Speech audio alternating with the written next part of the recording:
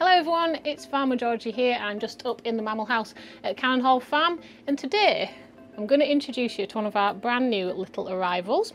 So a few months ago I did introduce you all to a brand new lesser hedgehog Tenrecs. We did have 2 of those, but they actually both arrived to us pregnant, and we have been very lucky to have 5 brand new baby little lesser hedgehog Tenrecs. They're about 6-week-old now, and they have been generally doing very well, but I did notice with this little one here, it just needed a little bit extra TLC.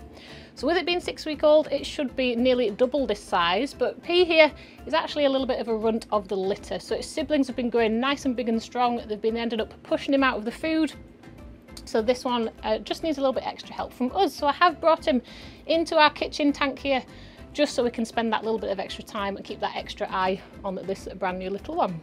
So just to show you why we were a little bit concerned and why we have called this little one P, this one is one of its siblings. So they were born on the same day, so you can see that size difference there. So you can see why we did think P was a little bit of a runt there. So this one's absolutely fine. We'll pop that one back. You can also see as well, so P actually only has one eye. So because we were concerned that perhaps this is either just one eye or perhaps a problem with its eye, we did actually call Matt the vet in just to come and have a look and just to check over its condition as well.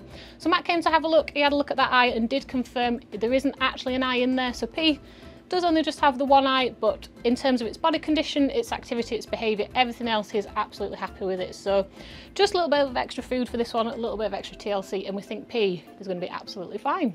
So everyone, we are really pleased that it is all positive for Pete at the moment. He isn't quite out of the woods yet. You know, he is very small still, so we do have to just keep that extra eye on him. We will keep you up to date with all of his progress. We also need to actually get him sexed. I know I keep saying he, but with the Tenrecs they are very difficult to sex just because they have a cloaca like a bird instead of other genitalia like mammals do. So just very tricky. So it will be a little while before we know if P is a he or a she. So I'm going to pop him back in his little tank here now.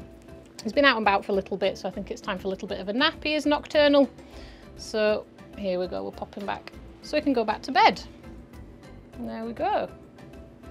So I hope you've all enjoyed meeting little P here.